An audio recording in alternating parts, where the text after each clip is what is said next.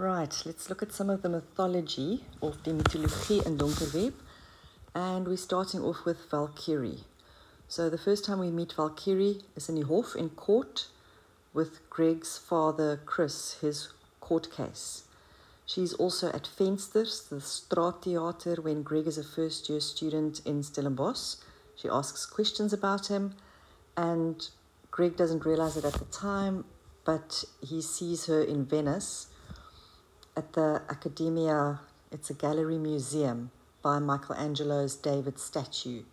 And of course, we read about Valkyrie on the last page of the burnt book that is mysteriously sent to Greg in his search for the baker after he phones Mrs. Trollope. So the Valkyrie were female. Oh, that's a bit small. Oh yes, my picture. There we go. For the Thor fans in you, there's the character Valkyrie, and I've thrown in a Hemsworth just for good measure. So the Valkyrie were female spirits in the Norse mythology, and they decide who lives and who dies. So our Valkyrie in the book, there's quite a few, and I think these ones with the stars relate to how she decides who lives and who dies.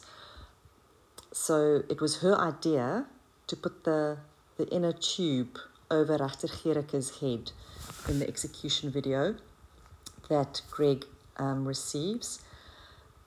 Towards the end of the book, she is the one that has the injection containing atropine.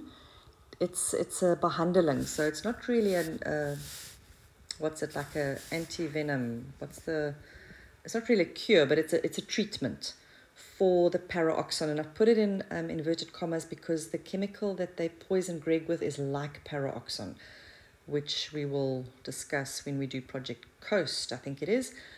Greg is vergiftig. He was poisoned with that, with the cap that he got from the stall holder in Venice, but that's a separate video.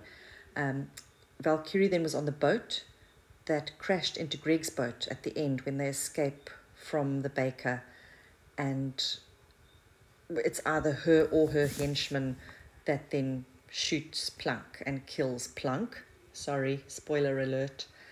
And it was also, this one is I think an important one, it was Valkyrie's idea to hide the hemorrhagic virus in the flu jabs, which was part of Project Nursery Rhyme.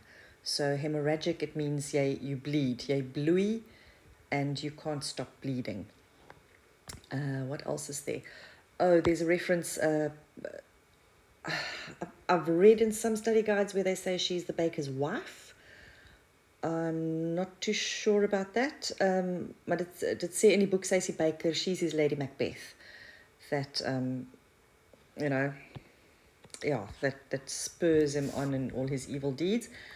And then she is actually the one that introduced, voorstel, sy het vir die baker geïntroduce aan Chris Owen en Doc Pinaar.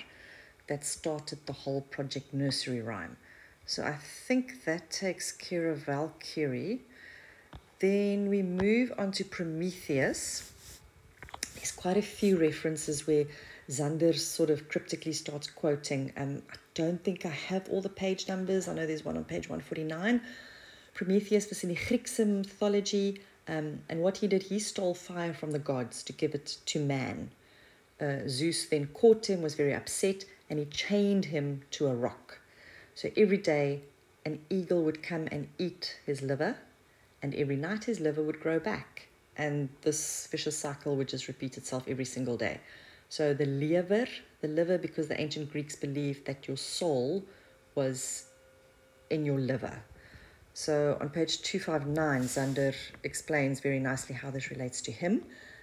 Because Prometheus, hy het berou gehad. He regretted that he then stole the fire. He tried to do something good and it backfired.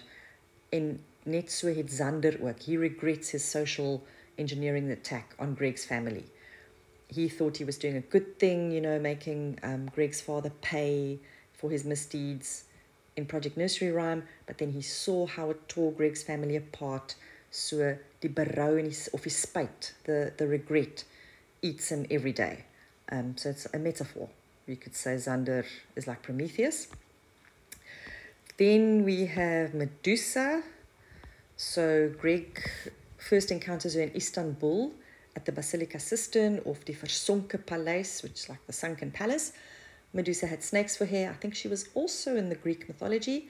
And the legend goes that if you look at her, you will turn into stone. But her face was put on buildings to keep evil away, which is kind of ironic considering this is when Greg flies the first time to Istanbul to go and meet Xander, because he's not too sure whether Xander is good or evil yet. So yeah, Greg sien die eerste keer weer vir Xander. He sees him the first time again after the ending of Donker Webs. The ending of Onderwereld. So this is the first time that Greg encounters Xander again. And then also when they go off to Venice, there's a reference where Greg sees a statue of Medusa and he compares die slange. We'll discuss all the snake symbolism in another video, but he compares the snakes on her head to Doc and his dad and the baker. They are like a bunch of snakes. And the last one is die Gordiaanse Knoop, or the Gordian Knot. En dis oom Dirk, Lisa's dad. Remember Plank's girlfriend Lisa? Oom Dirk tells Greg about the Gordiaanse Knoop once Greg tells him all about the baker and what he's up to. So what that is, it's a rope and it's so styf geknoop. It's knotted so tightly that you can't see the beginning or the end. And the only person that managed to undo it was Alexander the Great, according to the mythology. And then on page 295, again, there's this metaphorical where Greg compares Xander. He's like Alexander the Great. Because that is where Xander, hy maak die baker se crimes bekend. He brings the baker's crimes to light. He uses the docksware. I'm not too 100% sure on all the computer terminology.